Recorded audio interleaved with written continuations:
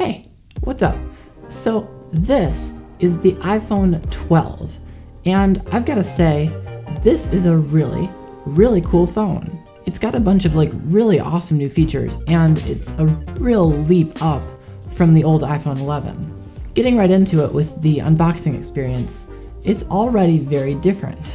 In fact, specifically the box has been something that's gotten a lot of press lately because it's a lot slimmer, and there's one very specific reason for that. During their presentation on stage a few weeks ago now, they introduced that Apple was going completely carbon neutral, which is completely awesome. But then they sort of snuck in a little detail. They're no longer including headphones or a charging brick in the box. While I appreciate Apple's steps towards a more sustainable future, it seems like a bit cheap, especially considering that next year's phones are rumored to be completely portless.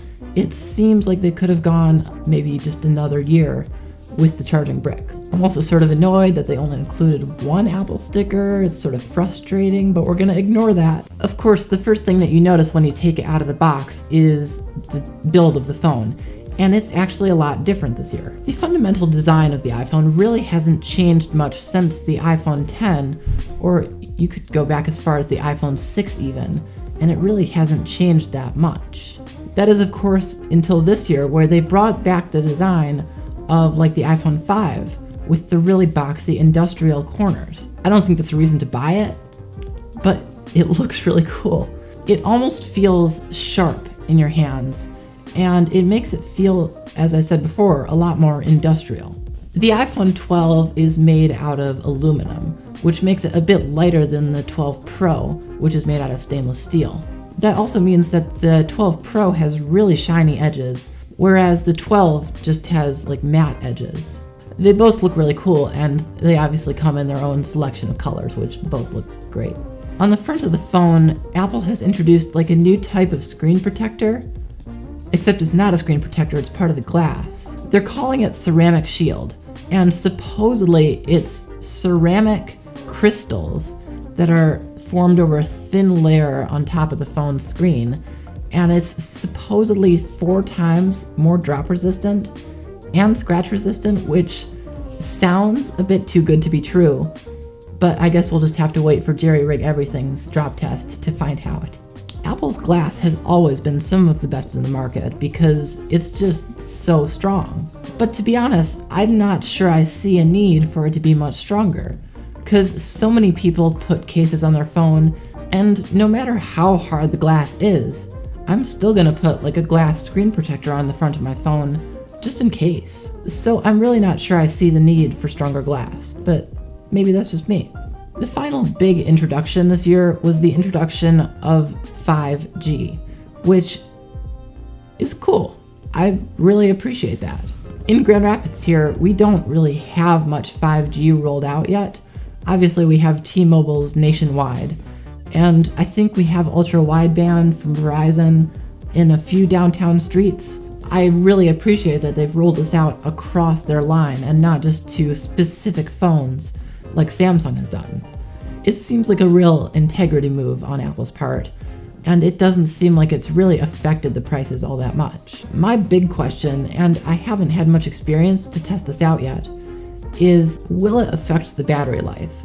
Because according to Apple, they've implemented some software things so that it only uses 5G when it needs to, but a big issue with a lot of other 5G phones is battery life, and I'm wondering how that'll play in to the 17-hour battery life that Apple is advertising.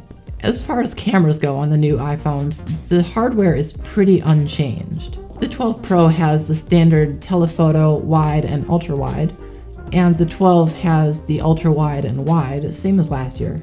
But Apple has introduced some new software features, which definitely add some value to these cameras. The first big change that they've added is the ability to use night mode on any of the lenses, which I am definitely a fan of. This means that you can get things like ultra-wide night mode shots, which look really cool. It also means that you can take night mode selfies, which is sort of weird, but I appreciate the idea. Night mode has always been like my favorite feature of the new iPhones. It works so well and so easily that it makes night photography fun. The other software change that they made to the cameras was the addition of Dolby Vision. It's essentially a form of HDR, which according to Apple is going to allow you to take cinema-grade movies from your phone, which I certainly appreciate the idea of, but I'm not sure if I'll use that too much. Other than that, the only other difference between the 12 and the 12 Pro is the addition of LiDAR, which, let's be honest, ever since the iPad Pro came out, we sort of all saw coming. Apple seems to really believe in the future of AR, which is something that I've not really used, but I really see the potential of as well.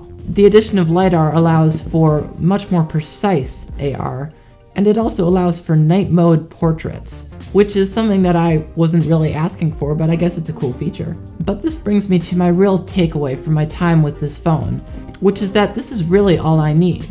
The 12 Pro this year only brings a few minor updates to the table this year, and I really don't see them as necessary anymore. Both of these phones have 5G, water resistance, great battery life, great processor, and pretty comparable displays, since the 12 now also has an OLED screen. The Pro is of course made of steel instead of aluminum, which makes it a bit heavier, but I'll be honest and say that I prefer the look of the aluminum. It's a nice matte finish, but if you don't have an express need for the exclusive features in the 12 Pro, maybe save yourself a few $100s and just get the 12 instead. But that's all I have to say for now. Thank you so much for watching, and subscribe if you want to see more like this. And yes, I am aware that this is my second Apple video in a row. I have another one scheduled for next week, which I'm excited for. And yeah, don't judge me, I like Apple, okay? But thanks so much for watching, have a great day. And I'll see you next time.